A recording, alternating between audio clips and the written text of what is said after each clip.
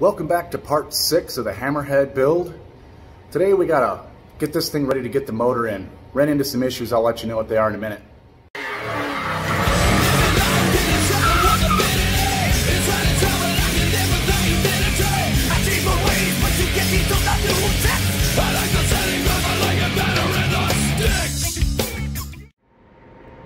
I'm gonna go ahead and just put the rear end back under it for now.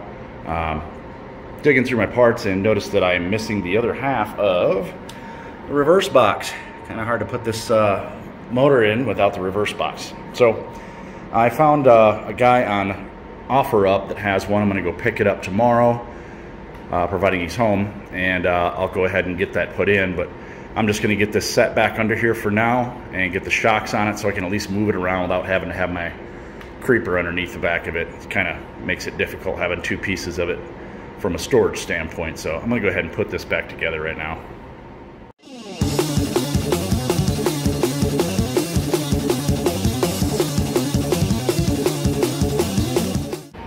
Today I'm finally getting the motor in this thing.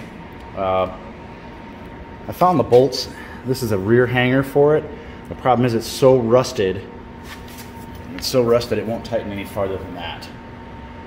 So I'm gonna have to pull out my bench grinder with the wire wheel attachment and get that thing cleaned up. But what we're gonna do to put the motor on is to remove the basket. So you have to take out the one of these on either side, pull these loose, which you'll probably have to loosen the top as well to get that out enough where you can pop this loose. You get those loose, and then you pull off this bolt here and this bolt here. And then we can pull this little cage right here completely off and then mount it to the motor. And then we can pick the cage with the motor in it, back up, put it in, bing bong bing, Bob's your uncle. Let me show you the other engine bolt that I'm gonna have to work on here. This thing is grody. So here's what I got in that rusty box I showed you guys before. But if you really look, yeah, the threads, you can't even, that's as far as I can get it on. Those threads are terrible. So I'm gonna go ahead and pull up my bench grinder there and get these things cleaned up. I'll pull that basket off here real quick. And we'll get this motor mounted in there. Kind of excited.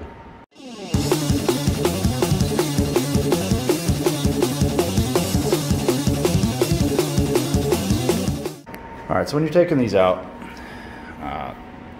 the bolt is a 19 on this side, 17 on this side. Okay, just so you know. We got the cage off here. Once again, I'll show you.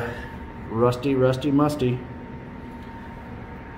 It won't hardly even thread on there. So I'm gonna pull those off, get them on the grinder, and let's get that motor set in there. So I was able to get these things cleaned up with the little wire wheel there on the grinder. They'll actually loosen up and tighten real easy now in comparison to what they were for sure. Just did my last one here. And then I cleaned up the main motor mount bolt. Looks a little better, huh? I'm telling you, a little grinder wheel. Sorry, wire wheel. Clipping. You can see all the mess over there. They worked like a wonder, like a champ. Got the, see if I can get it to zoom in here. A little better, there we go. Now it'll actually thread on there. So anyway, let's get this motor down and put this thing together.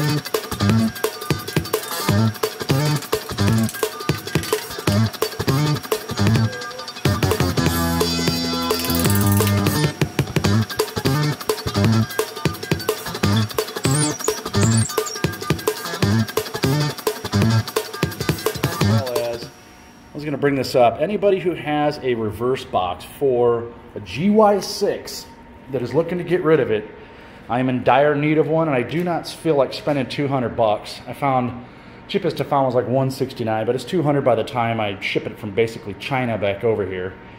If anybody has a used one or one that I can refurbish, I'd be in debt forever. I will gladly pay for it, whatever the cost is. But yeah, I'll go ahead and get this in and try and get that figured out. But if somebody has one of those reverse boxes out there, that'd be a huge help. Otherwise, I'm going to be stuck at that part. Of course, once I get this in, I'm going to switch over to the wiring. So yet another issue I ran into when trying to put two of these seats together in there, they're too wide. I have 36 inches width in there for two seats, and these are 41. So looking around, seats are crazy expensive, but I already invested some money in these. But I'm looking at, since these are a composite, I'm looking at possibly cutting right along here on both sides for both of them and getting them close together. I'm going to go ahead and see what I can do about making that happen. But I think that's the only choice I have for these things. The seats were too wide, so I just took a saw, shaved them down. I'll probably just put a seat cover on there, but I sat in them. They're actually pretty comfy. I'm going to pull these out and then start running the brake lines back through and putting in the master cylinder, which is now removed. And I'm going to start putting the electrical in, and then I will go ahead and figure out these seats and get the shifter and stuff back in there. But that's where I'm at right now. I'm going to keep rolling. All right, little warning. Oh, can you hold that on? Little warning when you go to put on this rear bracket that bolts right here. If you're going with a new motor, see how that's not the right size? I have to find a way to either widen this or get a different one that's wider to get it to fit on there. Plus the bolt, the new bolt that came, see that? Won't fit through like that, and it also has it on the other side. So I can use the original bolt. That'll work, and it is long enough to go through here. But I either have to shave this off, which I don't think I'm going to do that to a brand new case. I don't want to crack this. Or I can find a way to widen this and make it still work. But just wanted to make you guys aware of that. One of the issues I've run into. I'm sure there'll be a few more before we're done, but we're going to get her done. So I was able to get the motor in. I did run into the issue with the rear mounting bracket. As you can see, just for last night, I just went ahead and put some wire on it to hold the back end of it up. But I got it setting in there for now. Just put in the brake reservoir, the brake master cylinder and reservoir, and I'm going to get the brake lines hooked up to that. Get those hooked up to the brakes themselves. I did just receive some new brake pads here, so I'm going to get those put into the rear caliper. Gonna lay in the new wiring I got going up to the front and into the dash, connect it to the headlights, start pulling all of my cabling back down through those two little clips, and see how far I can get today. So here we go.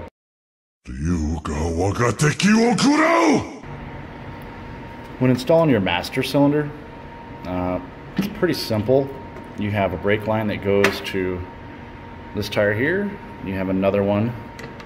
This one here feeds all the way back, and then you have one more that goes over to the other side, over to here.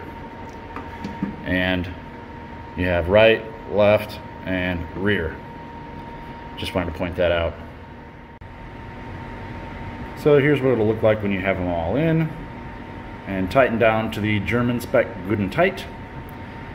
All right, I'm going to go ahead and get this tightened up in here and then reconnect the caliper to the brake line. All right, master cylinder install is complete. Just need to bleed them bad boys out now. Ran into another issue. I was going to change these pads out on the rear.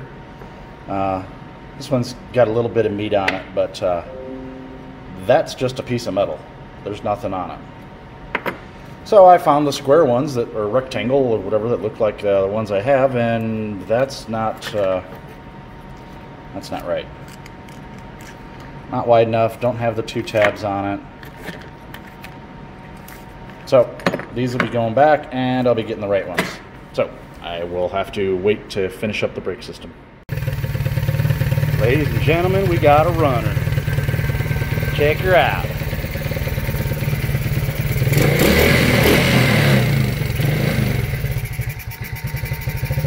Well, still working on the idle. I guess if I put a air breather on the front, it'll probably idle a little better, but she's a runner.